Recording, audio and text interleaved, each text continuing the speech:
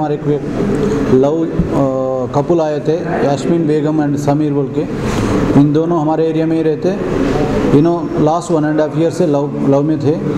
तो बच्ची का घर में मालूम हुआ था, उसका फादर मदर और भाई पूरे मारा बोल के उन्होंने क्या करके डर के दूसरा फ्रेंड के घर को चले गया रेन बाज़ार में।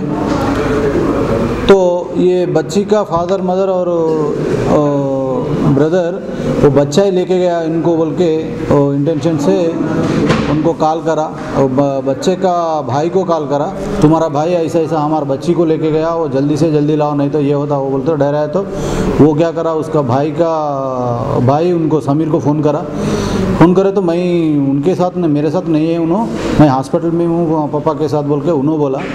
तो दोनों मिलके और वो बच्ची को फ़ोन करे तो बच्ची दूसरा फ्रेंड के घर में है बोले तो उनको फ़ोन करके पुलिसियन को बुलाए थे।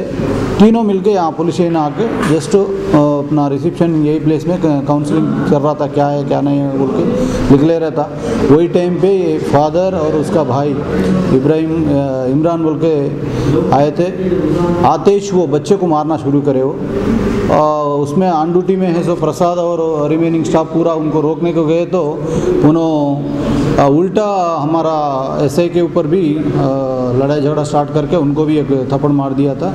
उसके खिलाफ में हम केस रजिस्टर करें और ऑन ड्यूटी पे एसआई के ऊपर ऑब्स्ट्रक्शन ऑफ ड्यूटीज़ करके उनको झगड़ा करके उनको एक मारा, इसलिए उसके ऊपर केस रजिस्टर के उसको आज रिमांड में भी आ रहे।